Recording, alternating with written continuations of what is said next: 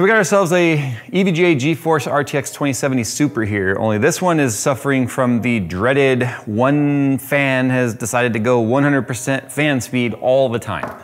So I'm gonna see if I can't figure out what's happening here and or maybe fix it. This is a somewhat common problem that we've seen with some of the 20 series cards from EVGA, and I'm not sure what's going on. So there's a couple things I wanna try to see if we can't get it sort of remedied. Maybe this will help you, I don't know. The new H7 series from NZXT offers tempered glass side panels, toolless panel removal for easy installation, front and top side 360mm radiator support, and integrated cable management bar for clean cable installs. To see the complete feature set and variations of the H7 available, including the H7 Flow, follow the link in the description below. So it's important to note, I already made sure the problem was obviously persisting here on my system because it was existing on someone else's system. So had I plugged it in here, and then everything was acting normal, one, I wouldn't be able to even start this video, so you'd never even know about it, because I wouldn't be able to reproduce the problem. But two, it rules out their tower or anything in their system, motherboard-wise or software-wise or whatever, completely out of the equation, which means the problem is contained entirely within the GPU itself. So when I turn the system on, you can kind of hear, this fan right here is going 100%. This fan is going a lot slower. So that one sounds like a buzzsaw. This one is going much, much slower. So that one, as you can see, I always test fan RPM with pitch, like sound.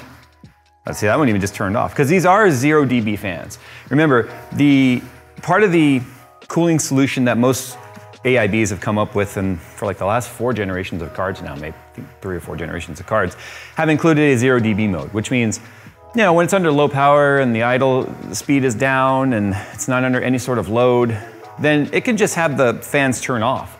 And the static, or the passive cooling capability of the heat array, the heat fin array and the heat pipes and the vapor chambers are so efficient that they would keep it cool in the 40s, sometimes as high as the 50s, low 50s temperature with nothing happening, no fans turning. And then once they're under a certain load or they exceed a certain temperature threshold, then the fans will turn on. This one right here is clearly not communicating correctly with the board. Now I have a fear that I'm not going to be able to fix this, because if both were doing it, then that would tell me that there's maybe potentially a BIOS problem or a VBIOS or something with the card or firmware. That's the problem. But since this card is acting 100% normal and this card is doing its own thing, I have a sneaky suspicion that what's happening here is just like if you've ever had a fan-controlled header on a motherboard fail. Typically it fails in a couple of different ways. One, it just stops sending voltage if it's a 3-pin or PWM. Remember, 4-pin is also a 3-pin. It's just the 4th pin is a PWM signal. And so what will happen is if it's a PWM product, then it will just kind of ignore the DC or the direct current pin and will pay attention to the PWM pin that will tell the motor how to speed up, slow down based on load, usually directly related to the CPU. I've had plenty of boards where I have tried to run a higher amp item, a DDC or D5 pump that had a 4-pin header on it, and plug it into a header that wasn't designed to handle as many amps as that pump. And this goes back to the days of where you could only have like 0.2 amps on a header. Then what would happen is I would just lose all control. The control aspect of it broke, and then the fan just defaults to 100%. But there's a couple things that we can do here. First and foremost, I'm gonna install EVGA's Precision X, or XOC, PX1, PX1, that's what it is. It's too many acronyms. When you have an EVGA, and this is not an EVGA branded video, obviously EVGA would not be like, let's sponsor a broken GPU video, shall we? No, that's not exactly how sponsorship works, guys. This is actually a video card that belongs to a friend. But built into their own PX1 software is a VBIOS check. And so what'll happen is it'll cross-reference the VBIOS that's on the board and all the subsystems, including the actual VBIOS and the firmware. And then if there's a mismatch saying that you're older, it'll automatically update it. So I want to start with a simple firmware update, because nothing says that the firmware couldn't have somehow gotten corrupted in a sense that one fan is no longer communicating properly. Simple, easy fix that's free and doesn't require disassembling the board. That's the other thing, is disassembling the board would be an issue. Now it's going to run. And it should immediately prompt us for a firmware update. I'm fairly certain this card is out of date. Or not. Or not at all. But that's okay, because the way that we're going to move about right now is we are going to find a BIOS for this card, and we're going to flash it. That's kind of the The first thing you always do, in my opinion, when you're dealing with cards that have wonky behavior like this is you need to test it or flash the BIOS. So before I can download any firmware or anything, I had to see what our current one is. So if we download GPUs or Tech PowerUp GPU-Z and we look at our card, you can see we're on 90.04.86.00.bc, and that coincides with this BIOS right here with a 2070 Super 8GB XC Ultra. The date on that is October 3rd, 2019. Well, there's another XC Ultra here. It has a previous version, 625, and that's 90.04.76.00.fa. So I do want to reflash this BIOS over top of it. We are potentially in Brick City, because once you go to flash a BIOS, if something happens while you're flashing that, and you know the fallback, which is the second BIOS, say the system loses power, I kick the plug or something, it turns off while it's flashing. If it's in the middle of writing to the EEPROM or erasing the EEPROM, then that's kind of bricked at that point. There are tricks you can do to get them back by using a second card, but this is now where you enter the whole try at your own risk thing. Now it's just going to be NV flash space -6 space 2070 ROM.ROM. Now it's going to read the ROM file from the location of where NV flash is. It's set to be in the same folder. Oh, I forgot the, oh yeah, and .exe, I think. There we go. So what it's doing right now is it's actually disabling the driver, because it can't do it when the driver is loaded.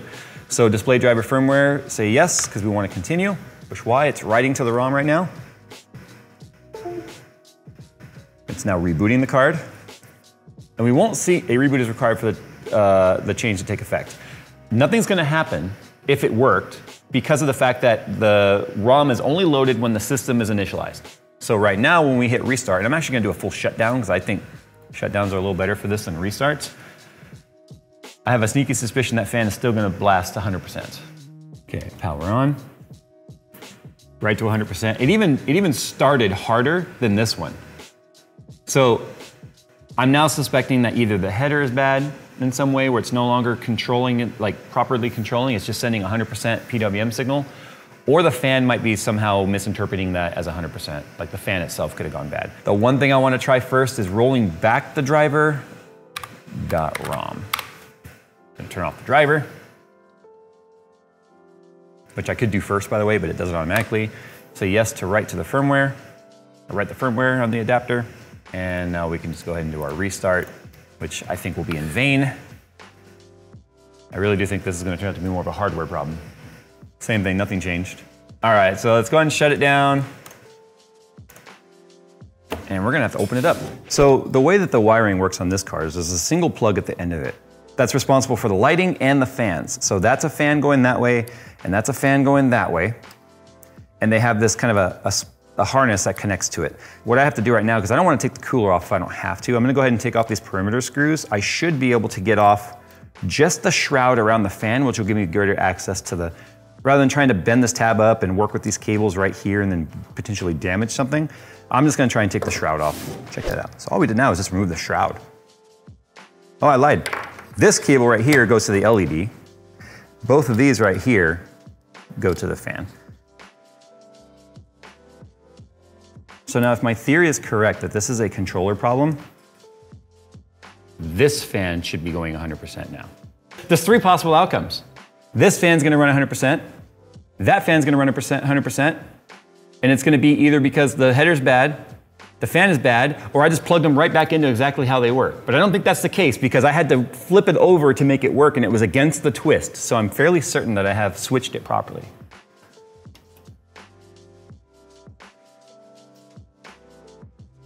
Or they're both gonna run as expected. I did not expect that. Was not an outcome I had listed. I was thinking this fan was gonna run at 100. Wait a minute. So fan 1, 100%. That's correct. Fan 1 is supposed to be the GPU VRM. Fan 2 is supposed to be the rear one. So it should turn off. Huh. Fan 2. Because what I could do now is I could turn it back off, switch the plugs, and if the fans switched, then that's all I did was put them back into the header that they were, but maybe the header was loose, or maybe it was being pinched in one of these metal plugs, because these are big, thick metal brackets, like these little tabs. Okay, so I want to shut it down now, and I want to switch the fan headers again, and I want to see if fan 1 and 2 switch places. If they do, then we know that all I did was unplug them and plug them back into the same spot. So I'm going to mark this one with silver on the wire and silver on the plug. And I want to see now, if I switch these, does the fan header change reflect? Back to 100%. They're both doing it now. No, it's not. This one's gonna turn off right now. See, it's slow. It's the same behavior. That one's gonna turn off as soon as Windows starts. So that one's back to running 100%. See, there it goes. Were these plugs always backwards? It says it's at 47% doing 3,300 RPM. Which is 100%. Which is 100%. So let's switch them back. They should then be working fine, which means I can put the shroud back on and call it a day.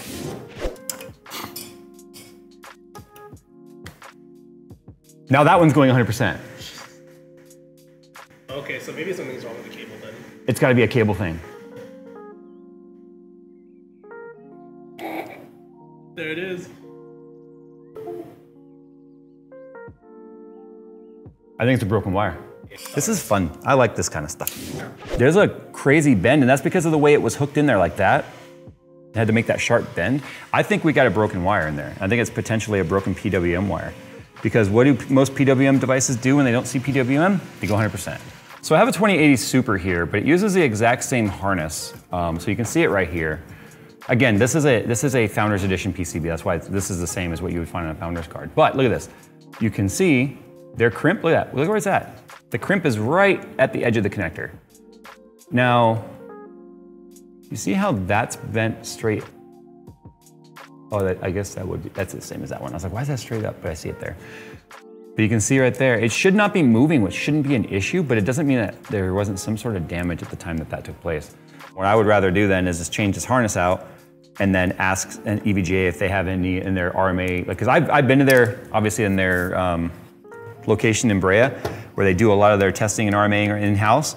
They've got a ton of spare parts that go way back, like just random parts, like stuff like this. If it was a bad GPU, they would take the cooler off and they would keep the cooler, they would keep the fans, they would keep the RGB strip, they would keep the harnesses, all this stuff, because it all has repair value. So I'm just gonna swap out this harness now. So this should just work fine. Yeah, it's amazing what happens when the wires are fine. I wonder, oh, well, there you go. That's the loose wire. It just came right out right there. Now that was my first thought, was it had to be a broken wire. It was broken right where it meets the crimp, which is typically where a wire will break. And look how fine the gauge is on this wire. It's gonna be like a 24, 26 gauge wire. It's really, really tiny.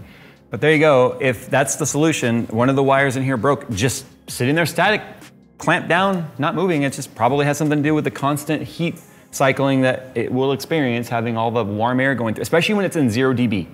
When it's in 0 dB mode, and this is why I never run my fan 0 dB personally. I'm okay with them turning slowly at like, I mean, if I go in here and just set them to like 30% or whatever the minimum is, I think 37% or something like that, you'll never hear them, but you always keep some airflow going through there. Let's go 30%. You'll never hear that, but you will keep the card's components so much cooler than sitting there baking and potentially now causing that wire to somehow expand, contract, expand, contract, expand, contract, and then break. So that's how people wonder all the time, like, how do wires just go bad? Well, that's what they're doing. They're expanding and contracting under either temperature changes or voltage going through them or whatever, and then eventually it'll break. And so that happened here, and I'm glad we found the issue. Now we can give him back his card, all up and running. So to do it with your card, you would have to pop off this end piece, which I did. You know, it's just these tabs on the bottom, tabs on the top, and they go like right there. My 2080 Super didn't even have one on it because I'd already taken it off and put it back on, and I thought this was kind of useless back there. But that'll give you access to the wire, and if you have a fan that's going 100%, you could, while it's running, kind of go in there maybe with something plastic or kind of wiggle it around and see if you can get the fan RPM to change. If you can, then you know you have a bad wire too. Not sure if EVGA ever found the solution to this, but that's what happened with this particular card. I don't know if that's widespread. Anyway, guys, thanks for watching. And as always, we'll see you in the next one.